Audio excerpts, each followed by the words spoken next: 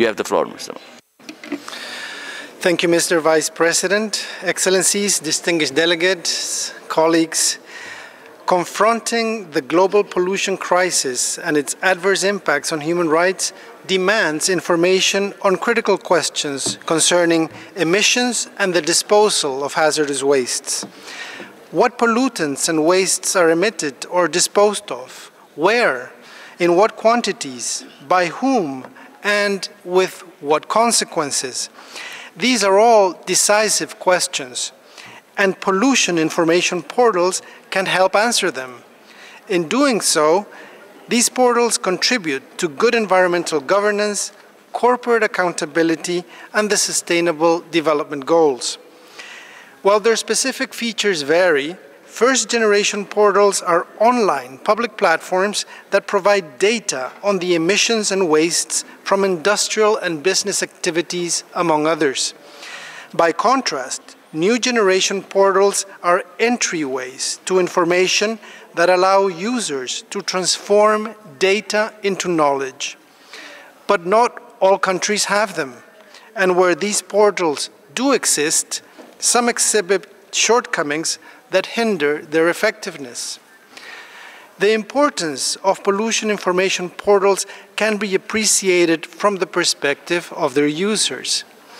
Environmental regulators at the national level need this information to assess risks, set priorities, and create and improve regulations and policies. Authorities also need this information for proper enforcement of laws and regulations. Individuals and communities also need this information to participate meaningfully in decisions on prevention, reduction, and control of pollution. This information is also essential to understand actual risks, take preventive action, and secure adequate remedies. Businesses can also use this information to safeguard a level playing field.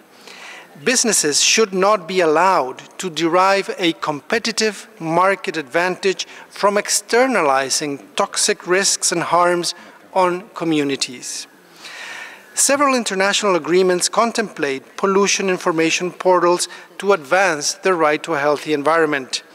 The Escazú Agreement in Latin America and the Caribbean, and the Aarhus Convention, negotiated under the UN Economic Commission for Europe, both require the respective parties to take steps towards establishing registries on pollutant releases and the transfer of wastes. Under Aarhus, the Kyiv Protocol is wholly dedicated to pollutant release and transfer registries. Similarly, the 2023 Global Framework on Chemicals for a Planet Free of Harm from Chemicals and Wastes recommends states to establish pollution information portals. Given this landscape, this tool offers important avenues and opportunities for international assistance, especially North-South cooperation. Mr. Vice President, 40 years ago this year, thousands of people lost their lives when toxic gas was released from a pesticide manufacturing facility controlled by an American corporation in Bhopal, India. Many more have died or become disabled due to the massive pollution released from the site of the facility. The area has become a sacrifice zone, and the victims are still struggling for justice. In the aftermath of the tragedy in Bhopal, communities across the United States mobilized to get the US Congress to adopt a Right to Know Act, which established a toxic release inventory. This inventory was inspired by the only national pollutant registry that existed at the time in the Netherlands. Since then, many industrialized countries have adopted pollutant release and transfer registries, but only a handful of developing countries have done so. In my extensive consultations leading to this year's thematic report, civil society organizations and others from all over the world stressed how pollution information portals are vital tools for pollution prevention, not only in rich countries.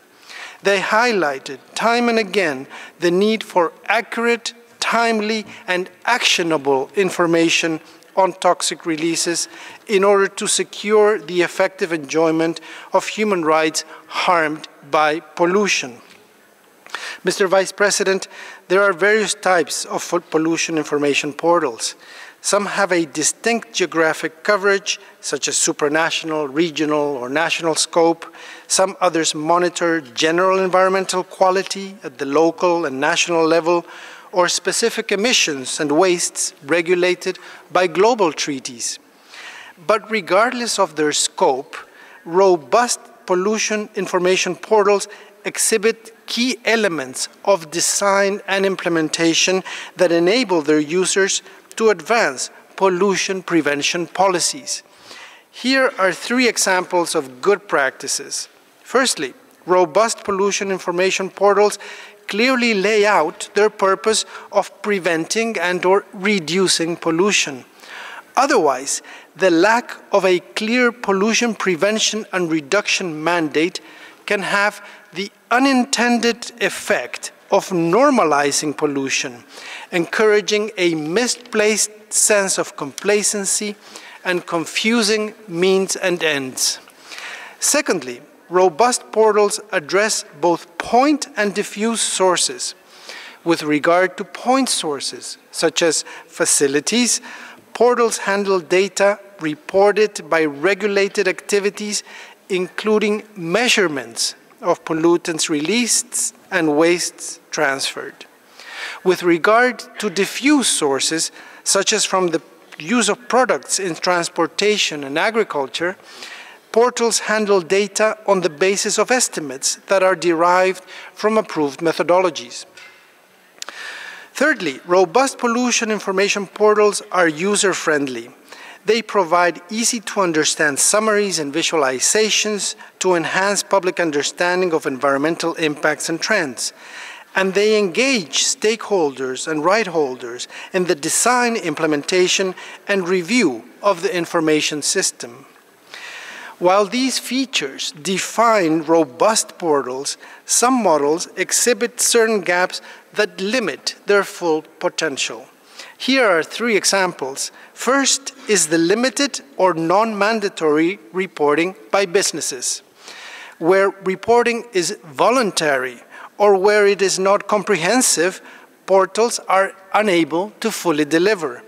For example, most countries collecting or estimating data on diffuse sources do not account for pollution from consumer products. Second is the limited substance coverage. Portals focus their coverage on a list of substances, which often include major greenhouse gases, acid rain pollutants, ozone-depleting substances, heavy metals, polychlorinated biphenyls, volatile organic compounds, and dioxins. However, portals may not always capture substances of emerging concern. For example, PFAS, so-called forever chemicals, nanomaterials, or microplastics are often not reported. Third and last is the limited public awareness and participation.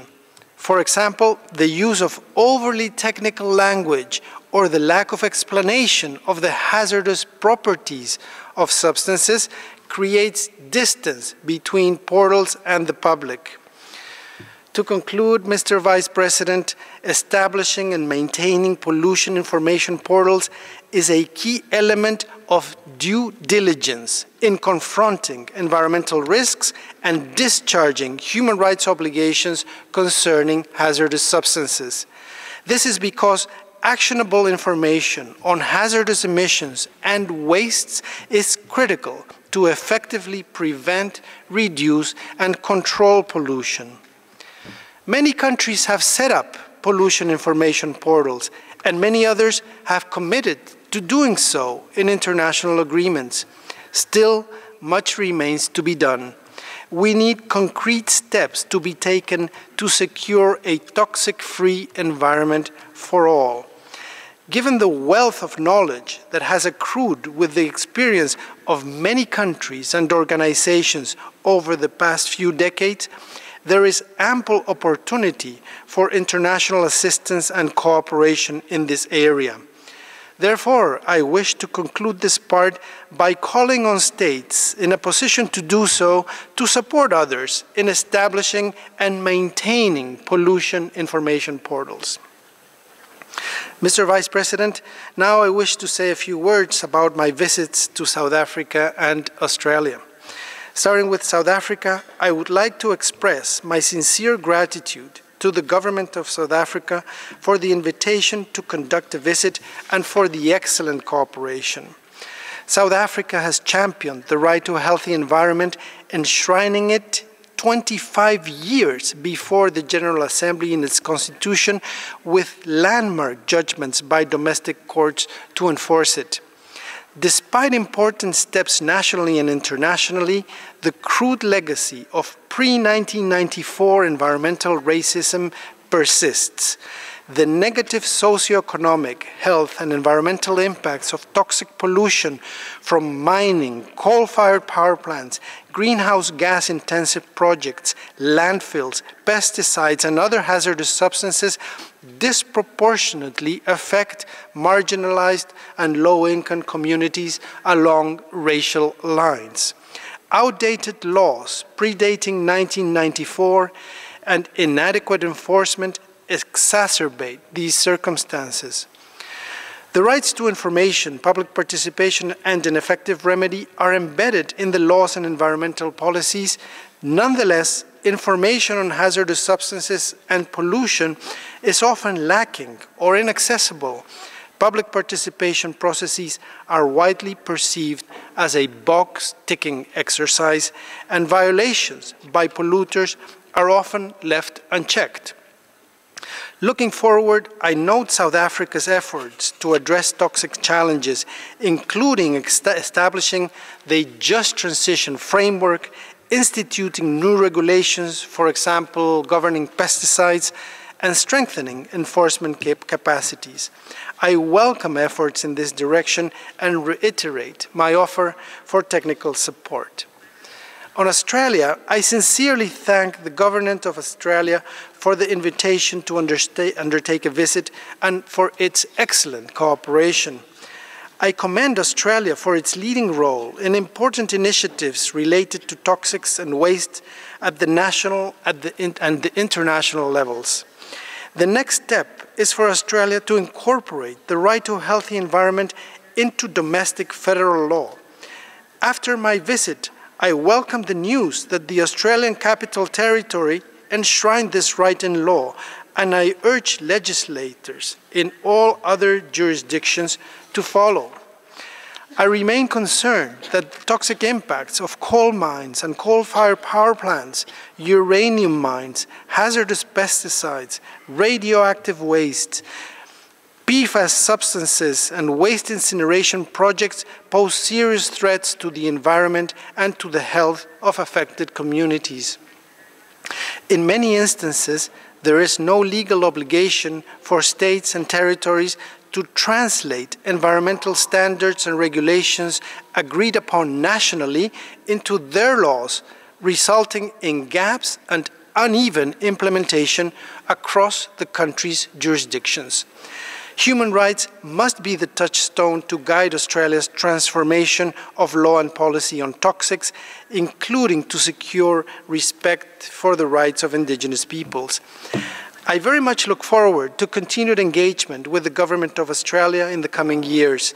In this regard, I reiterate my offer of technical assistance. Thank you very much, Mr. Vice President. Thank you, Mr. Orellana.